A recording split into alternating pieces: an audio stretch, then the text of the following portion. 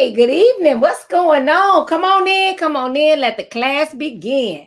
Welcome, y'all. Welcome. Let's go. Happy. Look, we made it through today. Let's get it. Let's get it. All right. So let's get started. We won't tarry long. Y'all know I like to tarry. Y'all already know that's my thing. I won't tarry long. So let's get started. So if you don't know, hey, what's up, Jure? So I am the educator's educator. I help educators connect with students that don't look like them in many different ways. What's going on? Yes, it is Hump Day. Yes, yes.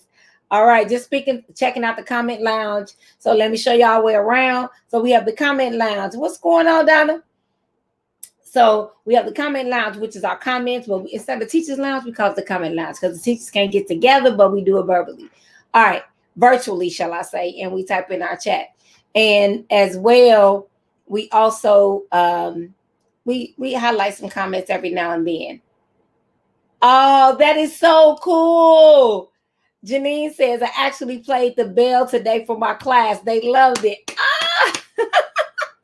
That's good stuff right there. That's good. That's good. Let's go. Let's go. Hey, Vet. All right, y'all. Hello there. What's going on? All right, let me share my screen. Let's get rolling. All right, let's go.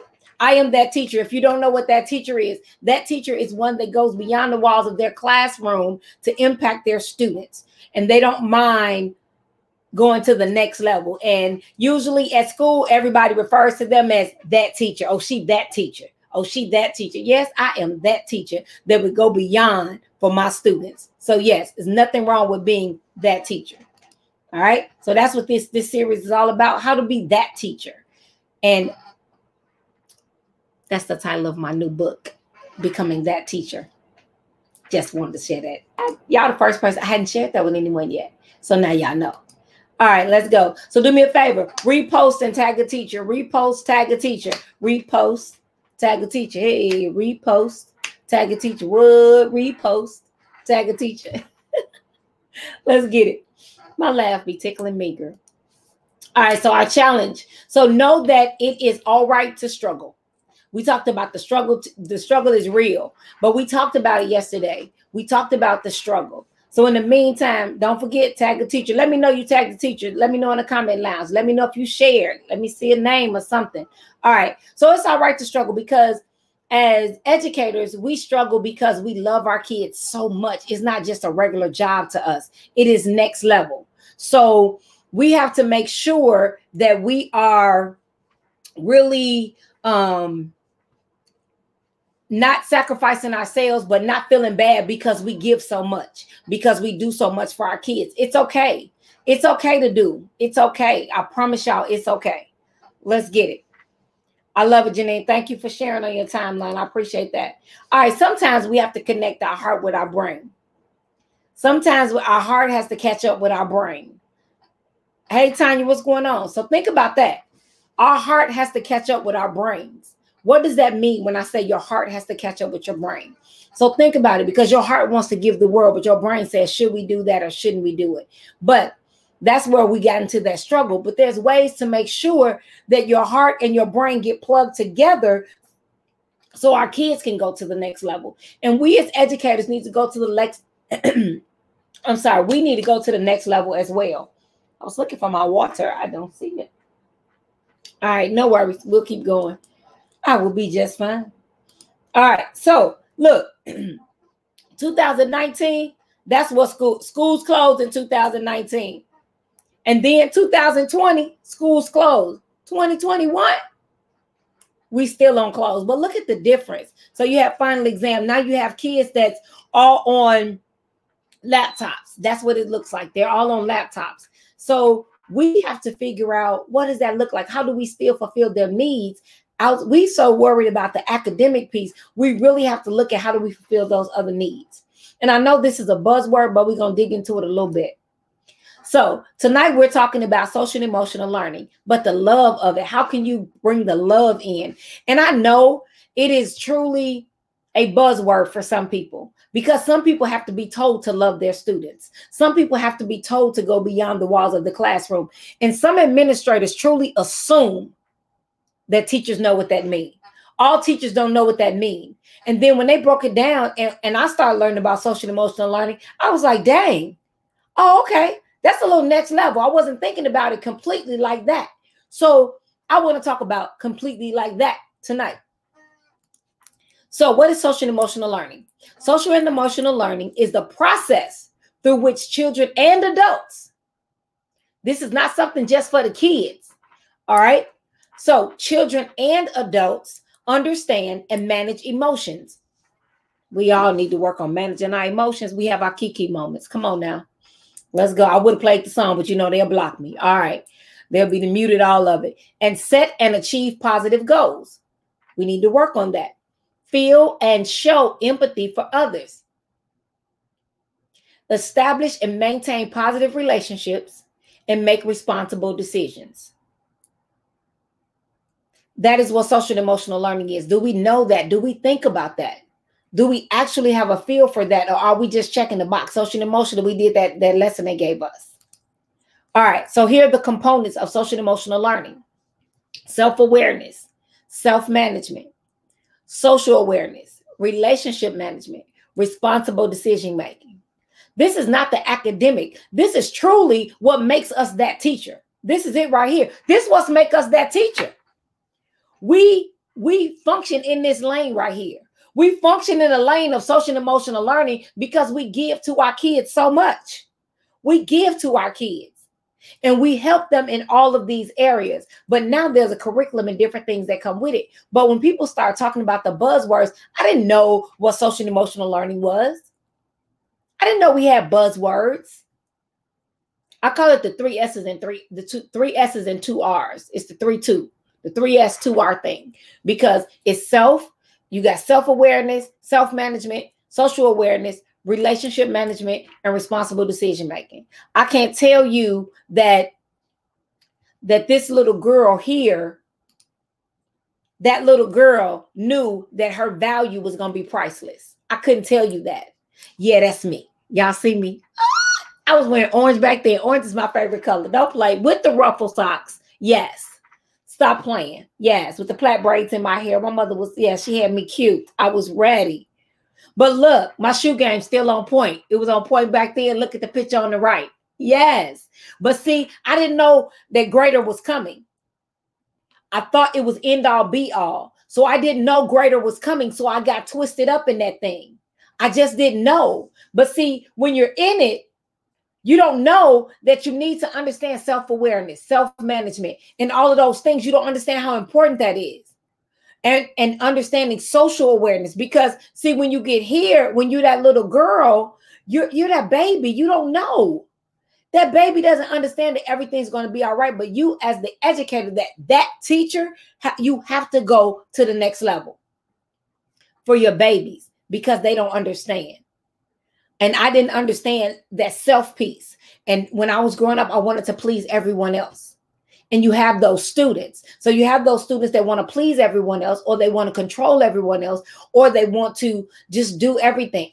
You have those kids. You have the introverts and the extroverts. Do you think about that? But the love that I began to receive when I was that girl, when I was that baby, yes, I had to learn. So here's the deal. So we have the social and emotional learning standards, right? But there are some for the classroom, the district, and the family. Do we think about the social and emotional learning standards for the family? That's a little different from the classroom. And the district has a bigger goal. So we have to understand how all of these pieces begin to fit together. I know we go to the social and emotional learning PDs, but do we walk away with something? Do we walk away with tangible things? Do we? So let's look at the big picture. We have home and communities, right? That's family and community partnership.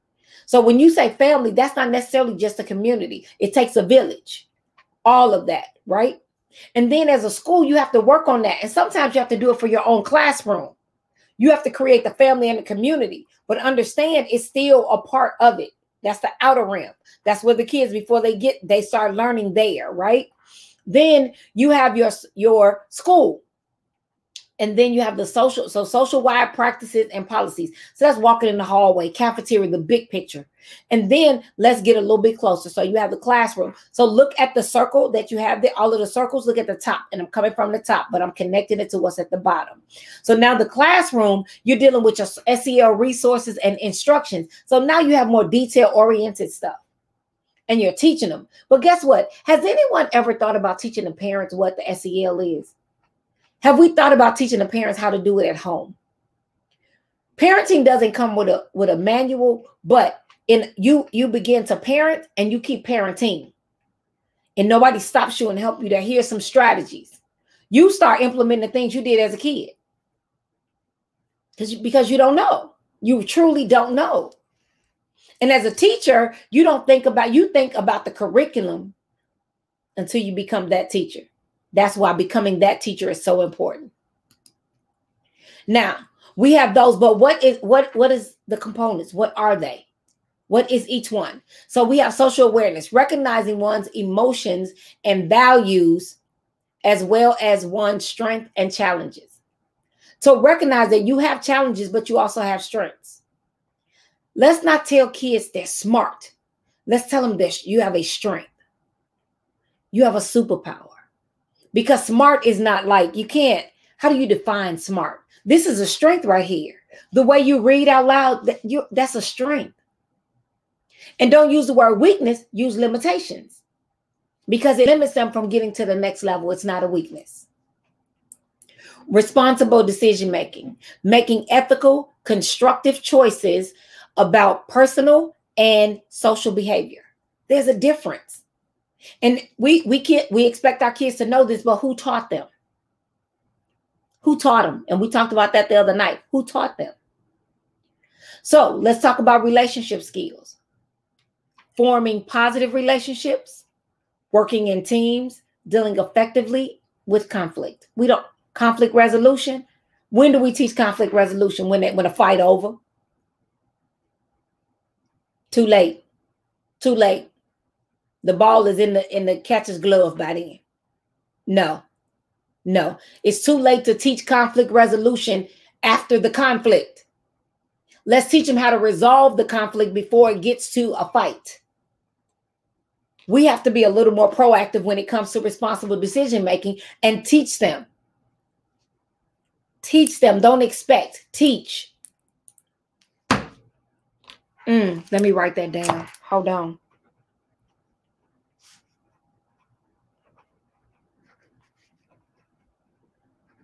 Got it.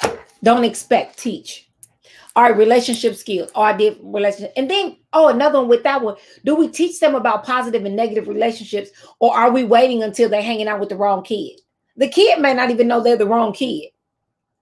Let's figure that thing out. Social awareness, showing understanding and empathy for others.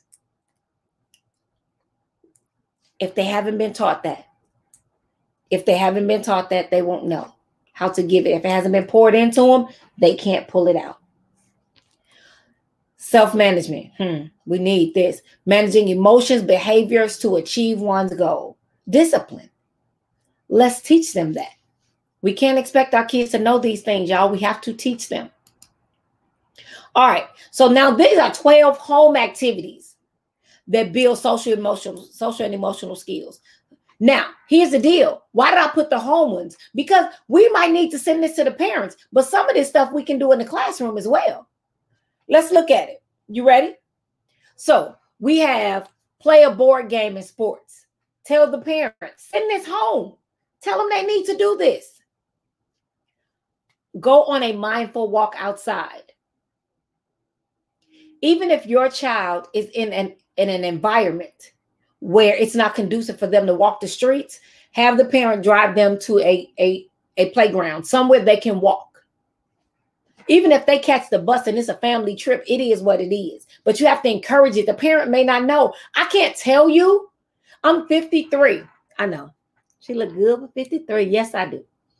I've never gone on a walk with my parents. I never went on a walk with my parents. It is what it is, but our kids don't know that. You might have to plant that seed in the parents. And let's go. Write in a journal or a diary. So you can make that a class activity. You can do a virtual journal, a virtual diary. But you make it a journal, and it can be something amazing that happened today. And you can teach them to be grateful. All right. And then it says practice coping skills like mindful breathing. That's just calming down. Teach them that. We teach these strategies. Sometimes we teach these strategies to students when we realize they have issues. You know, so, oh, she has anxiety. But she has anxiety because maybe nobody taught her how to deal with stress before the anxiety hit. Practice mindful coloring. I love coloring, y'all. Oh, a coloring book. That's probably why I have so many markers and stuff. Look. I'm a true teacher. Look, I found this bucket at the Goodwill, but it has these little compartments in it. So I love it. I love it. But I'm just saying. So, but coloring, it's nothing wrong with coloring. You can buy jumbo coloring books, or you can do coloring pages and send them home and have the parents print them out. Be creative. Be creative. Stop being, stop being complaintive. Stop complaining and be creative. All right. It says read picture books. How about that? That shows imagination. Let's read some picture books. Talk about characters' feelings in movies. How you think she felt when that happened? Tell the parents. You could have a parent meeting once a month. You could sacrifice one night a month with your parents and go over this with them. If you use Remind, it's a free text message system. Text it out. Make a video. So right here, I use StreamYard. This is StreamYard. You can use Zoom. They both have free accounts. And you can make a video to say, hey, mom, hey, dad, look, tonight, let's do this. And then you send it out to your parents, or you send it out to your kids in a link uploaded to Google. I just told you I gave you free game, free. All right. Start an acts of kindness challenge. You can do these things. Organize the area of the home together. Tell the parents, let's clean up together. Let's do some things. Let's not just give chores where they're doing it independently. Sometimes we got to stop being travel agents and be tour guides. That travel agent tell you everything. The tour guide walks you through it. All right. Now this one I love. Write a self-compliment list. The parents need the SEL activities as well as teachers. All right. Use conversation starters to share ideas. That would be pretty cool. You can do that in your class. You can just have a bucket or a conversation starter and start it in the thread. All right. Play games like I Spy or Simon Says, something where everyone has to play together. Simon Says is hilarious because people do not listen after like that second one. They think they got it. All you got to do is repeat it 3 times and they out. So it would be cool. All right. Let's check on another one. So this one I love for my teachers. All right. So you could tell the parents, let's do this. You tell the parents to participate in this, or you give it to the kids as the activity for today or for the week or whatever. Spirit week. It's at home spirit week, right? So make it Monday. They get to make their favorite meal. They get to make the decision, something. Tell the parent, make it Monday. Or you have the kids make something today for your mom or your dad. Try it Tuesday. Try something new you've never tried. Either an activity or a food. Water Wednesday. Everyone has to drink 2 or 3 bottles of water today. Why not? Watermelon Wednesday. Anything that starts with a W. Let's go. Thoughtful Thursday. I don't care. I know your little brother get on your nerves, but you got to have Thoughtful Tuesday. Thoughtful Thursday. Fun Friday. Do something fun. Pure fun. You can have Fun Friday. So you can have these. You can have a day, Water Wednesday. Everyone has to bring water and drink water in class. All right, drink up. So they're drinking water. Just make it fun. Make it fun. Simplify Saturday. Simplify everything. Let's not complicate it. I like Selfie Saturday myself. I love Selfie Saturday. Or Sleepy Sunday. Get you a nap today. There's nothing wrong with a nap. I don't care how old you are. Let's go. Let's go. So, all right, Janine says, going to the comment lounge, Janine says, I do compliment Fridays in my class. That's beautiful. Beautiful. You got to teach kids these things. We can't expect them to just know these things. So here's your challenge for today. Your challenge is use SEL to connect with your students and your parents. Use SEL to connect with your students and your parents. Let's not just assume that it has to be just about the students. It's more than just with the students.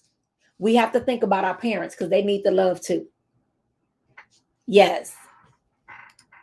What? Oh, we got a nice comment. It says, I have always done fun Fridays with both my pre-K and my kinder babies. Yes, they absolutely love it. They look forward to Friday.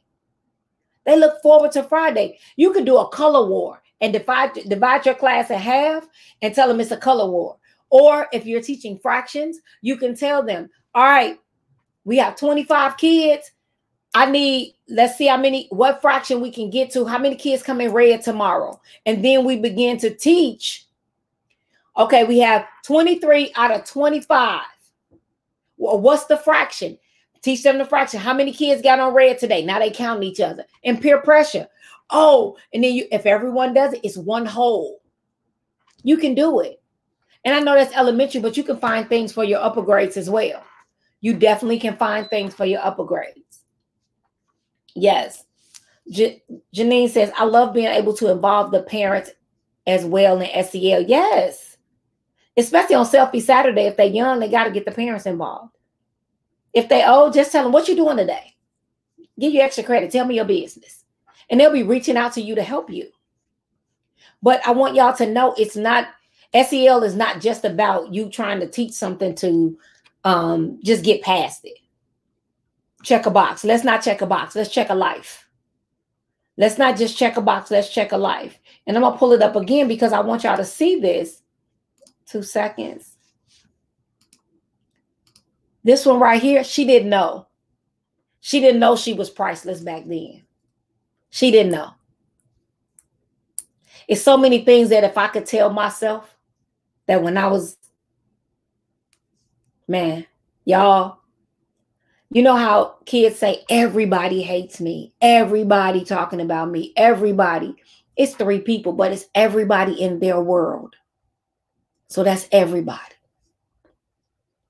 So we have to teach them how to get past that moment. There are so many moments that I want to tell her that you're going to be all right. You are priceless. You're going to be all right. But sometimes when we tell our kids you're going to be all right, we're just pushing their feelings aside. And we're not addressing it by telling them they're going to be all right. So let's begin to show them how to be all right. Let's do that. All right. All right. That's it. That's all, says the clock on the wall. Go be amazing. Go be amazing on purpose, because you have to do it on purpose. Because if you don't do it on purpose and you waiting on someone else to tell you you're amazing, you may never hear it. You are an amazing teacher. That's why you're that teacher. That's why you're that teacher. That's why I invest so much in you. I come on every night. It's not about me. It's really about you. Because I hated PDs at school. They sucked. PDs suck because they come in with an agenda. I don't have an agenda. I'm just here because I said I would dedicate and be that teacher. I will be that teacher that gave my nights, because I retired from being in the school system. So how can I give to an educator like I gave to the kids? I come on every night with you. So I show up for class every day. I show up for class. All right. Again, that's it. That's all, says the clock on the wall. Go be amazing on purpose. Let the bell ring. See y'all.